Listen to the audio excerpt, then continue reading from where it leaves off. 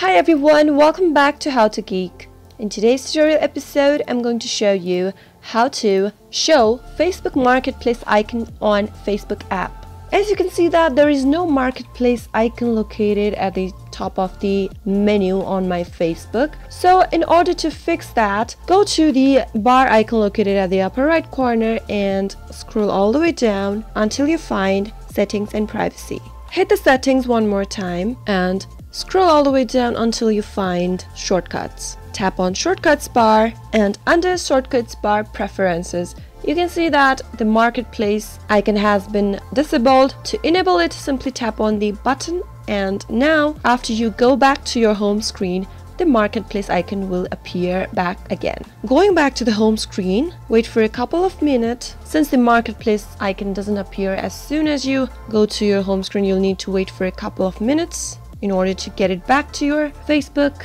menu.